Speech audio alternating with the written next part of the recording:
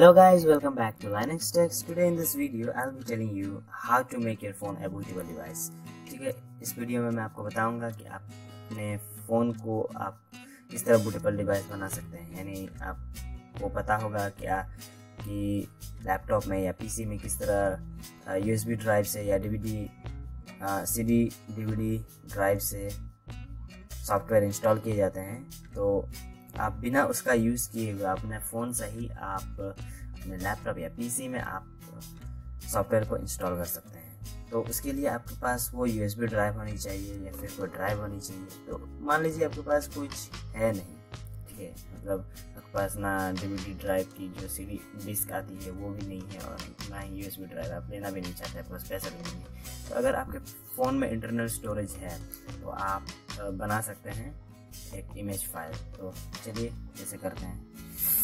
तो सबसे पहले आपके पास ये ऐप होनी चाहिए ड्राइवड्रॉइड, ठीक है, और आपके पास रूट एक्सेस होनी चाहिए, मतलब आपकी जो फ़ोन है वो रूटेड होनी चाहिए। अगर आपको नहीं मालूम है कि किस तरह रूट करना है तो आप मेरे वीडियो को चेकआउट कर सकते हैं डिस्क्रिप्शन में, ठीक है।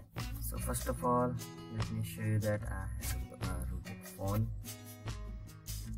आपको दिखा देता हूँ कि मेरी जो फ़ोन है वो रूटेड है। आप देख सकते हैं रूटेबल बस यूजर बाइनरी भी है, ठीक है।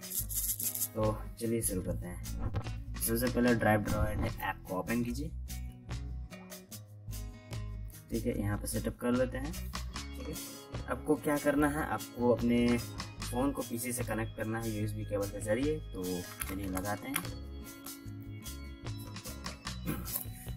ठीक है, ये हमने लगा दिया, ठीक है। यूएसबी चार्जिंग इसे रहने देते हैं। चलिए इसके बाद आपको प्रोसीड करना है, ठीक है, एक्वायर रूट करना है। आप plug in the device, proceed. यहाँ पे आपको सिलेक्ट करना है स्टैंडर्ड एंड्रॉइड, ठीक है। तो मैंने स्टैंडर्ड एंड्रॉइड सेलेक्ट कर लिया।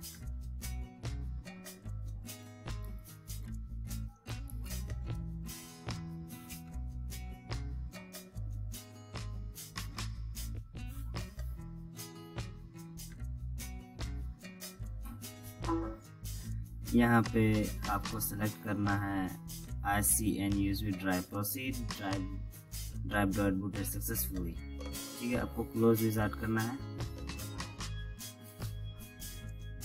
यहाँ पे आप देख सकते हैं कि ड्राइवड्रॉइड ING, ठीक है।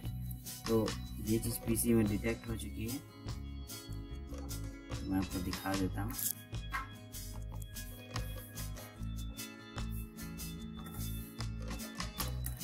चलिए विंडोज एक्सप्लोरर में चलते हैं।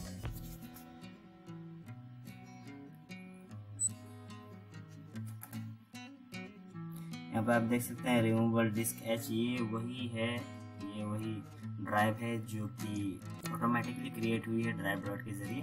तो हम मैनुअली क्रिएट करेंगे एक बड़ा साइज़ का, इसका साइज़ है 182 KB। तो हम थोड़ा बड़े साइज़ का बना लेते हैं।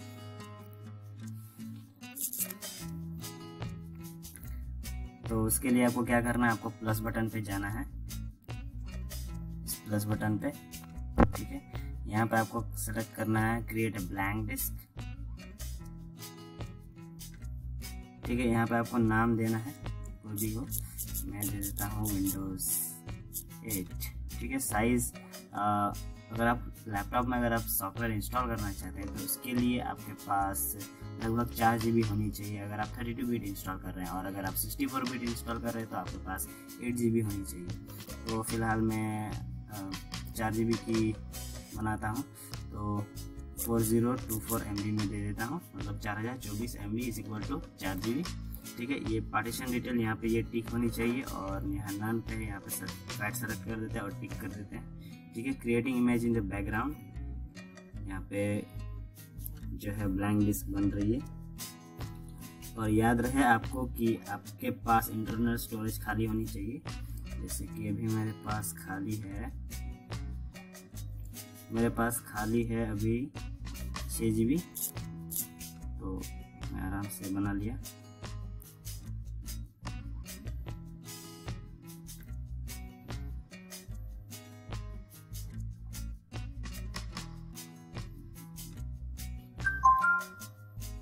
ठीक है फ्रेंड्स, यहाँ पे आप देख सकते हैं इमेज क्रिएटेड सक्सेसफुली। इसके बाद आपको यहाँ पे क्या करना है, आपको रिफ्रेश करना है। तो रिफ्रेश करते हैं, आपकी जो ड्राइव है वो वहाँ पे आएगी जो आपने बनाई थी विंडोज 8 की।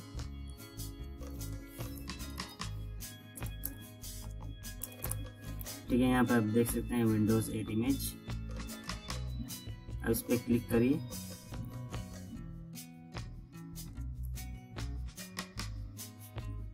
इसके बाद आप कोई तो भी सेलेक्ट कीजिए, F1 मास स्टोरेज या मास स्टोरेज 1। ठीक है, तो मैं F1 मास स्टोरेज सेलेक्ट करता हूँ।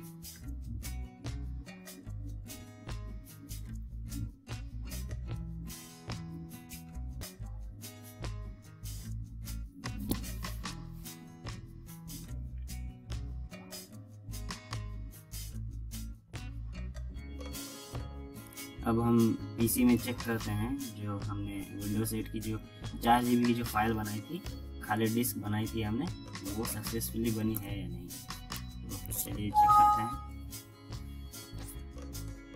यहाँ पर आप देख सकते हैं रिमूवेबल डिस्क 3.92 GB की।